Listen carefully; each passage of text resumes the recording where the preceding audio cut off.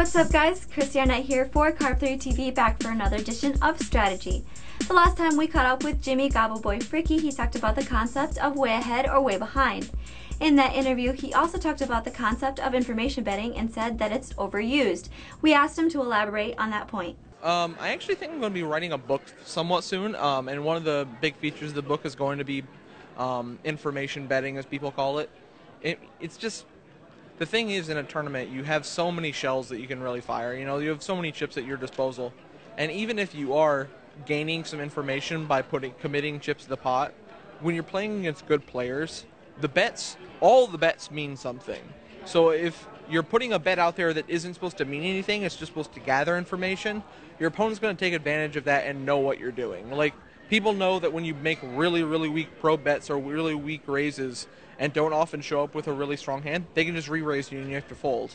Because the main problem with information betting is that people don't really know what to do when they're re-raised. They say, I'm raising for information, but when they get re-raised, which should tell them they're beat, they end up calling a lot of the time, which doesn't make much sense.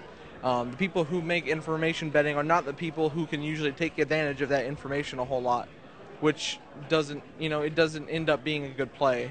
We also asked him about alternatives to information betting to gather information. But I mean, there are other ways to get information at the poker table. There's anything you can do. You're playing in a live setting, like any physical tells or any little things that you just might notice go into making a decision.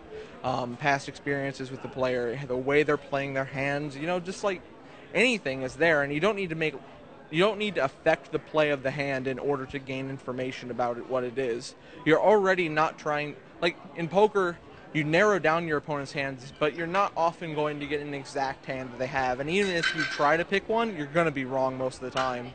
So, I mean, you're trying to go for ranges, and betting for information is just going to, give you the same range that you already have in most cases.